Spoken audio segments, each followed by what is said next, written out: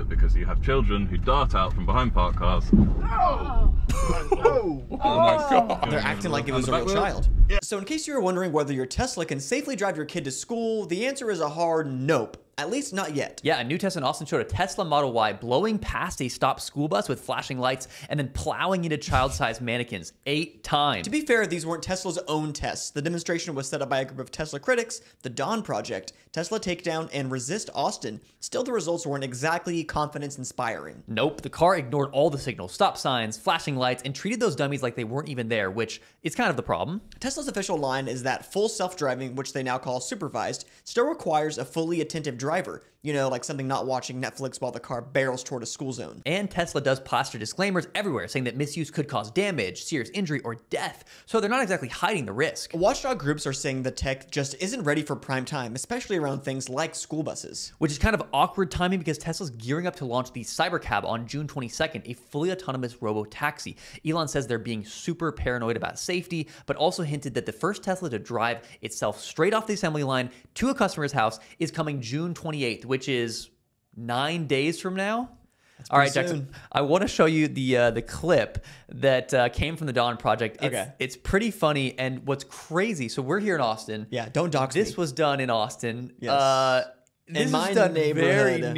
Very near my house. Very near your house. If you can see where it is. Yeah, okay, let's watch it. It's a 1-minute clip. Check this out.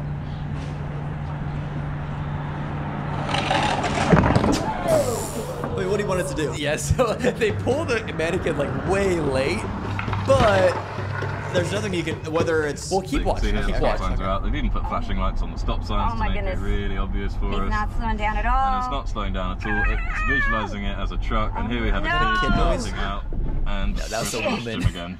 And the car, look, it's still engaged. I haven't touched anything.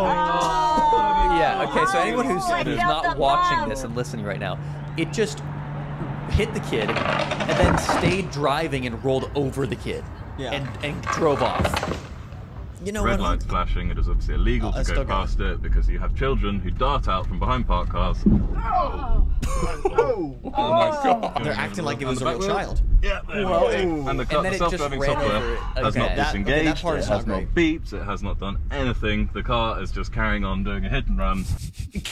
So it's literally doing a hit and run. Sure, the hit and run is not good, but it's like the car should at least know that it had hit something, right? Exactly. When it's fully autonomous, and it shouldn't roll over that thing. 100%. But the beginning of the video, they pull that kid out way too late. If I'm driving, no, every time they pull it out I'm really pancaking late. that kid. It's not Tesla's fault for not stopping when it needed to stop, but it shouldn't have kept going. Right. Okay. Yeah. But basically, with this this news, you got the Tesla robo-taxi coming out in like 9 days. I think it's coming out in Austin. Yeah, that's the plan, is that it's supposed to be rolling off the lot in 9 days. I don't think it's quite ready yet for school zones, which is probably the most important place. Congrats, you won the Dawn Project, Tesla Takedown, and Resist Austin. You won this round, but you wait for Elon to come back. He'll come back stronger than ever. That's right.